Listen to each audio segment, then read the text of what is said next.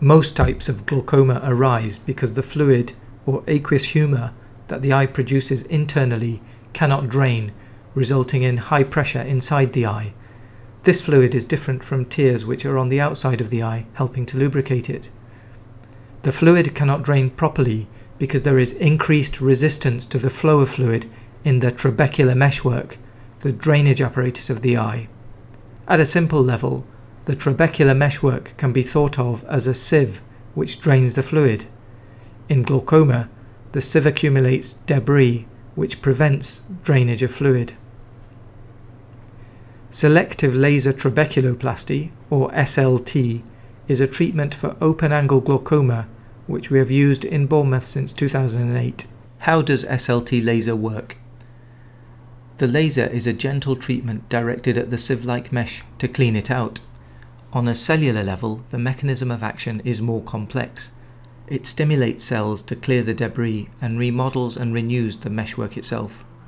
Before SLT, other laser treatments such as argon laser trabeculoplasty or ALT were available, but the results were less impressive, and that older laser used more energy and consequently caused damage to adjacent tissues. The term selective laser trabeculoplasty is used because there is selective absorption of energy by the cells which need to be treated, preventing collateral damage to adjacent tissues.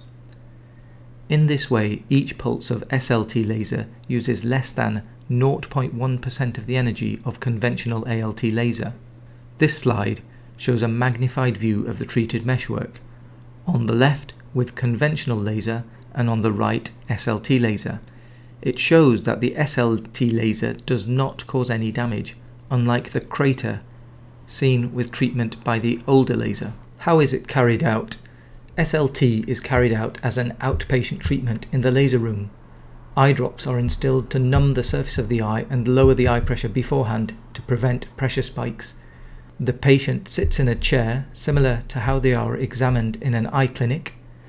A slit lamp similar to the examination slit lamp is used with a laser attachment. To apply the laser, a contact lens is held against the surface of the eye. The patient does not feel the lens as the eye is already numb from the eye drops. Typically, between 75 to 100 laser pulses are applied, each lasting only 3 nanoseconds. The whole treatment takes about 5 minutes in experienced hands. The contact lens is then removed and the patient is asked to wait in the waiting area for 20 minutes for a pressure check before they can go home. This is to check for a transient pressure rise, which is uncommon. How will my eye be after the laser? After the treatment, the eye may be a little red and a little sore, although most patients don't have any symptoms. The vision may be a bit blurry for an hour or two because of having had a contact lens applied to the eye. On the day of having the laser, it is okay to go outside and go for a walk and generally take it easy. I advise people not to drive the day of the laser treatment and resume normal activities the next day. There is no need to restrict activities or sports from then. What are the risks? SLT is a tried and tested procedure, and it is well established as a low-risk treatment option in suitable patients. Rarely, it can cause inflammation in the eye, but this usually settles within a week if it arises. Rarely, it can cause a transient pressure rise. In experienced hands, the risks are very low. How long does SLT take to have its full effect? In most cases, the pressure reduction arises within 2 or 3 weeks, and in some eyes it can take up to 6 weeks. How effective is it? Generally, the higher the eye pressure to start with, the larger the reduction. On average, there is roughly a 5.5 mm lowering of eye pressure.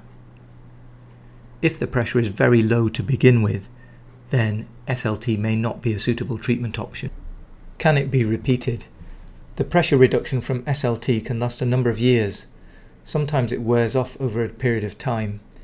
If the pressure reduction lasts 6 months or longer, it can be repeated. What are the benefits over eye drops? The main benefit is not having to instill additional eye drops every day. Some eye drops sting and cause the eyes to become red. Some have other side effects. In this way, not having to use daily eye drops has been shown to improve quality of life. At what stage should SLT be used? In 2019, the LIGHT trial carried out by Moorfields Eye Hospital was published in the Lancet Journal.